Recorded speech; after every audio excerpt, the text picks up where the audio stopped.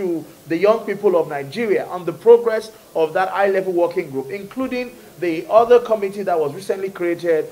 which is the steering committee for the presidential engagement with all our aspirants, which will now focus on the presidential candidate of our party. We want to be able to know what the candidate of our party that emerges from the primary would have for with the youth of Nigeria. And so there are different activities that we have introduced in the youth wing to ensure that we can begin to mainstream the voices of young people of our party and make sure that the youths of this party are not taken for granted. You will recall my speech at the house of, at the Aso Rock Villa in the high-level working group, which is to bring together young people of our party who are in very senior positions, like even Zakari Ahmed, who is the essay to the president on infrastructure, to use their influence, their powers, and their connection and their access to be able to pave way for other young people in public office. So one of the things that we have done, which the chairperson of the committee will be really now, is to begin to engage policymakers and lobby for positions directly from the power brokers in the state,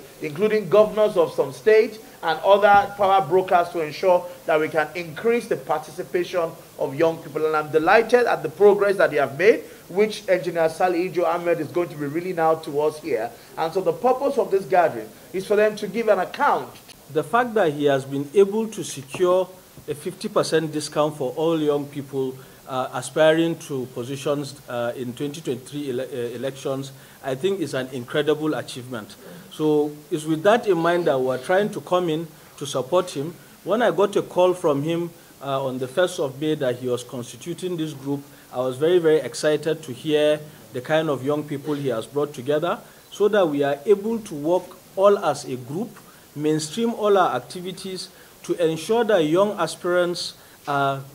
going to come in and be extremely influential in these coming elections. Not just that, beyond looking at that, how have we been involved in the primary elections, how are we going to be involved during the general elections, and how are we going to also be involved after being elected to office. So as the youth leader has mentioned, you know, we have been able to engage a few governors. We have engaged with the governor of Lagos State, governor of Ogun State, governor of Kogi State, governor of Ekiti State, and we have all gotten very, very firm commitments from these governors. Already they have shown a lot of encouragement, because once you look through their cabinets, you find that a lot of the people that they are currently bringing into their cabinets are spanning into young